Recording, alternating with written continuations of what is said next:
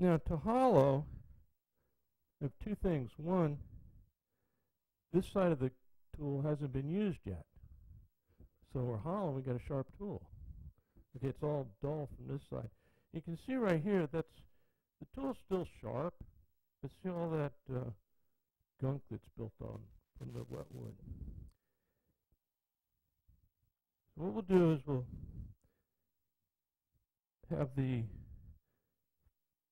bottom edge of the bevel pointing straight in, make our entry cut, and bring the wood right to the, or bring the tool around. So we're cutting right at the bottom center.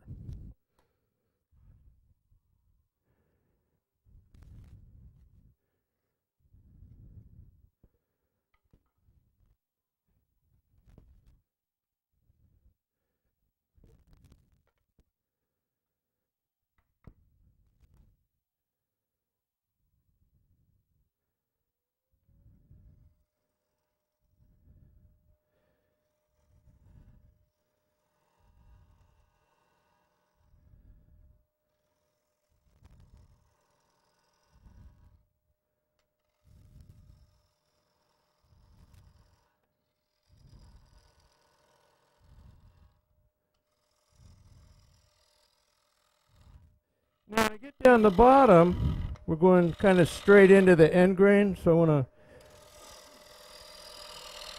take that cut in two passes.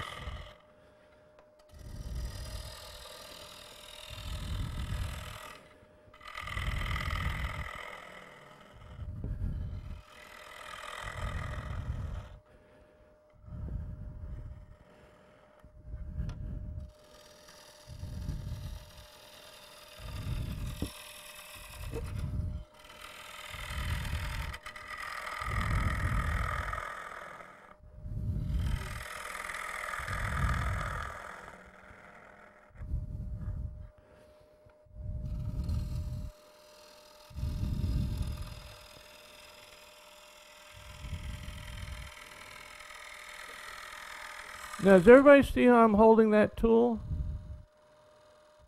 I don't have this death grip on there, okay? That death grip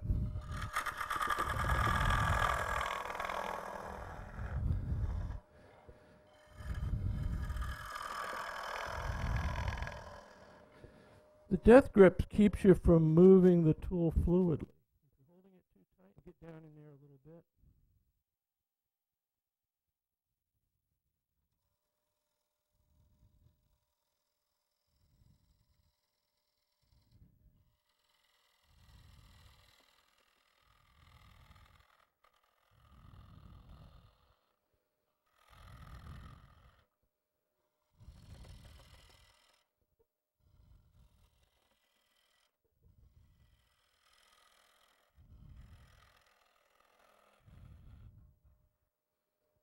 Okay, I switched to a sharp tool.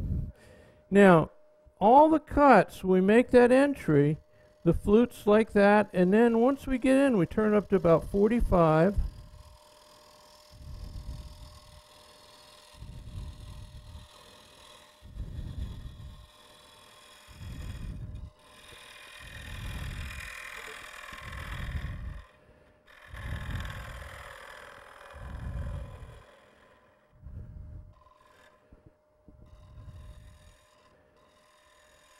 And as we come down into the bottom of the bowl,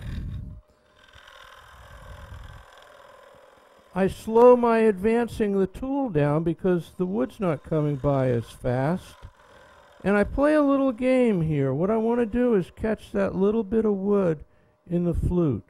Okay, we didn't catch it that time. But if you think about catching that little bit of wood in the flute,